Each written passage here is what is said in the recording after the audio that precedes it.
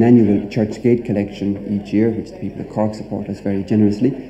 And also we make a certain amount of money in the club itself from the various amenities we provide. We usually manage to break just about even each year.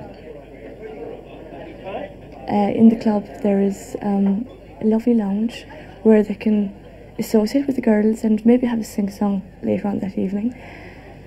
And there is also a dance floor where if they'd like to dance the night away. And they can play billiards, maybe go to the television room and relax if they'd like a quiet evening, or go to the library for that matter. That's one thing I like. It doesn't make difference which colour you want.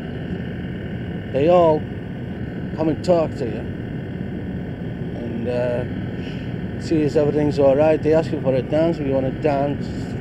They play pools if you want to play pools, which is it's very great. It's very fantastic.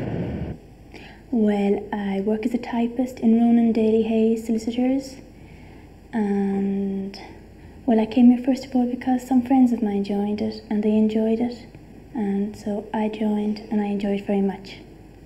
Initially I think it's something I really enjoy. I don't actually go down there for a club works of mercy or charity or otherwise. It's just I enjoy the place. Well, as we were always taught when we were children that, you know, sailors were bad and they were supposed to be very rough, you know, but I mean, from joining the club I've had a completely different idea about them.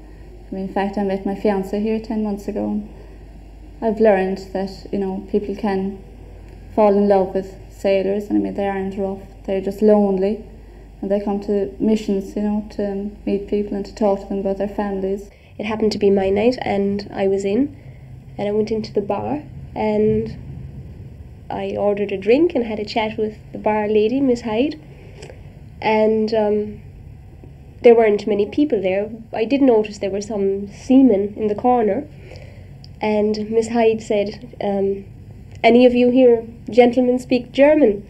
Because she knew I had spent some time in Germany and I knew the language, and they said yes, yes, and 4 of them came over and they started chatting with us, and one of them happened to be my husband, Carl, and he hadn't much to say for himself at the time.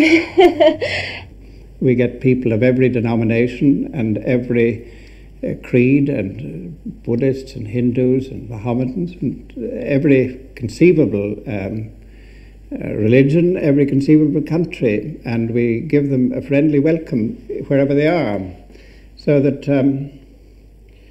it provides, the church is providing a need for seamen. One of the activities, any missionary activity generally speaking, is providing something that people need. It may be a school or a hospital abroad, something that they need, and through that contact they see the church in action.